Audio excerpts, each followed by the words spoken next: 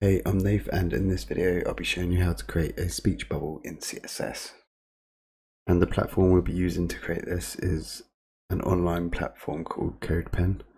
And you can get to it by going to codepen.io. So here on CodePen, it's a front-end development playground where you can play around with HTML, CSS and JavaScript.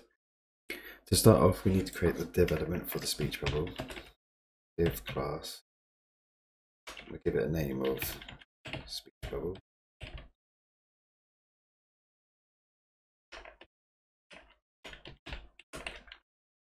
We add some text inside.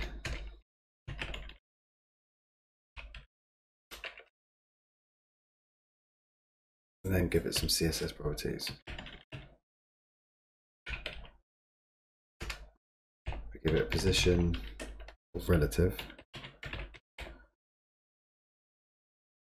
background color, and we'll give it some rounded edges using border radius.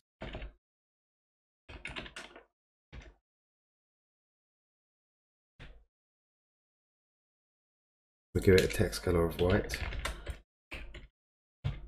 give it some padding, 5 rem, increase the font size to 3 rem, and we'll align it in the center as well using text, align, center.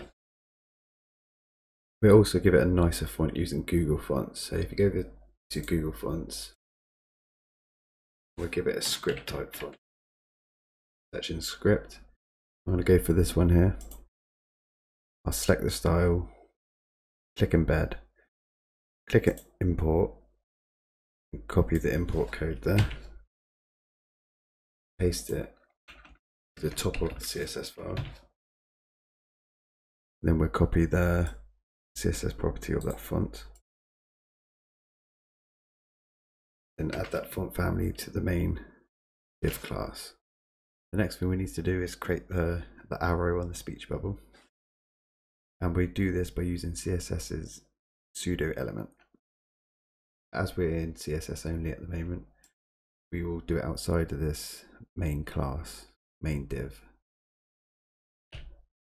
Do speech bubble as the main div element, and the pseudo element then after.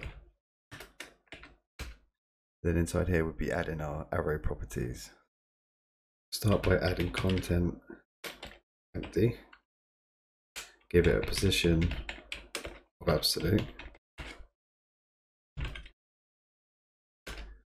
and we want the arrow to show right at the bottom of the speech bubble, so do bottom 0, and we also want it to show in the middle, so we do left 50%, give it a width height of 0,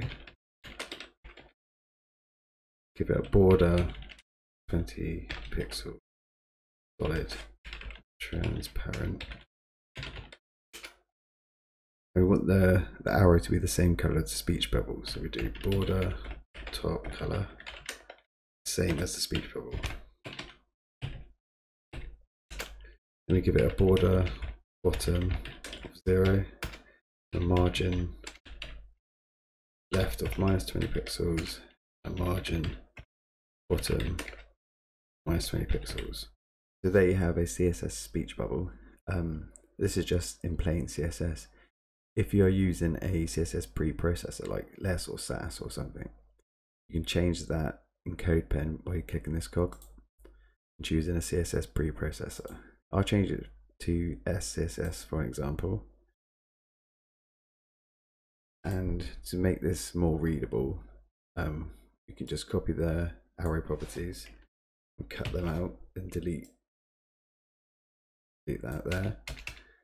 Then we can add the pseudo element inside the brackets of the main div by doing and colon after open and close bracket and pasting the arrow CSS properties.